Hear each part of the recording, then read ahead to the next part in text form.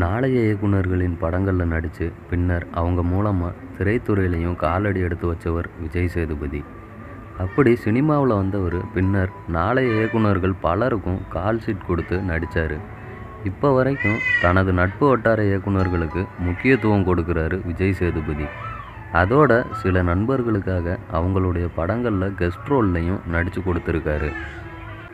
அப்படிப்பட்ட விஜய் சேதுபதி கடந்த வெள்ளிக்கிழமை அன்னைக்கு சென்னையில் நடிகர் போஸ் வெங்கட் முதலாக இயக்கியிருக்க கன்னிமாடம் படத்துடைய ஆடியோ விழாவிலையும் கலந்துக்கிட்டார். அன்னைக்கு சென்னைக்கு வெளியே ஒரு படப்பிடிப்பில் இருந்தாராம் விஜய் சேதுபதி.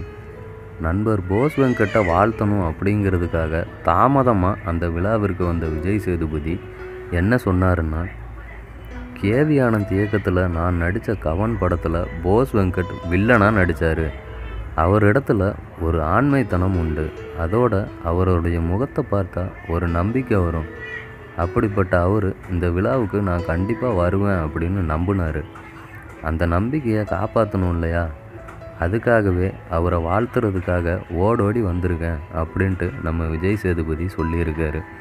எப்போவுமே விஜய் சேதுபதி மத்தியில் நட்பு வட்டாரத்திற்கு ஒரு தனி மரியாதை உண்டு.